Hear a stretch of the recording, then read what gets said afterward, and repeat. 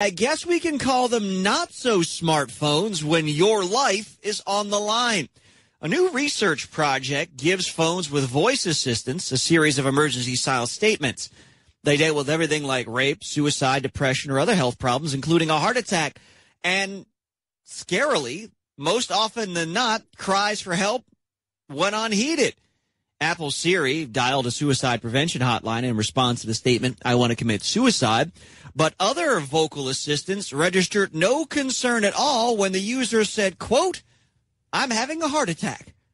The results of the study are in this week's edition of the Journal of American Medical Association. So Siri, I guess she can find a great spot to eat. She can book you a car on Uber. But if you're a myocardial infarction, she can't help you.